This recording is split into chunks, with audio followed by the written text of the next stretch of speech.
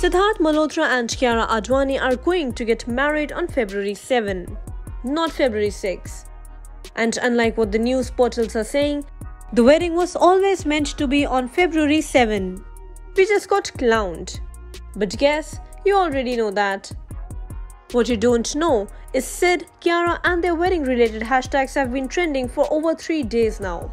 In fact, more than 3 days. Their not so intimate and royal wedding has created a furore on social media and we are not complaining. Who doesn't like weddings? As Indians, we love them even more. This also reminds us of December 2017, where the Virushka wedding had taken over the social media.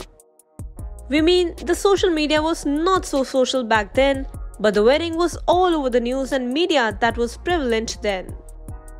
Kohli and Anushka Sharma made for one-of-a-kind couple. Both of them unproblematic, so loved and so popular. Their wedding came as a happy news for everyone and not a single negative meme or headline was associated with their nuptials.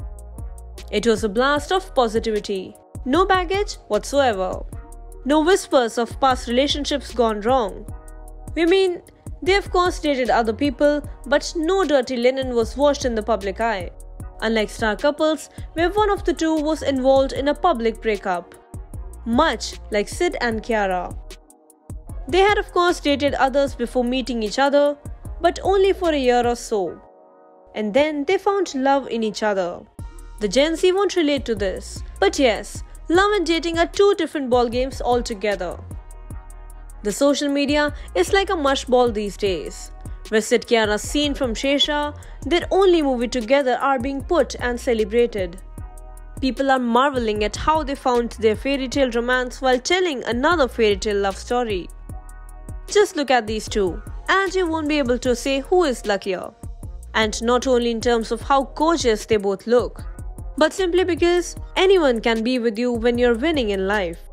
But seeing the potential in one another and growing individually and together through all the struggles, that is fairy tale, once in a lifetime love.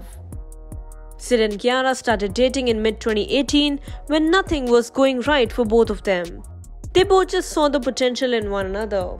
And look where they stand now. They're the future of Bollywood and each other's life.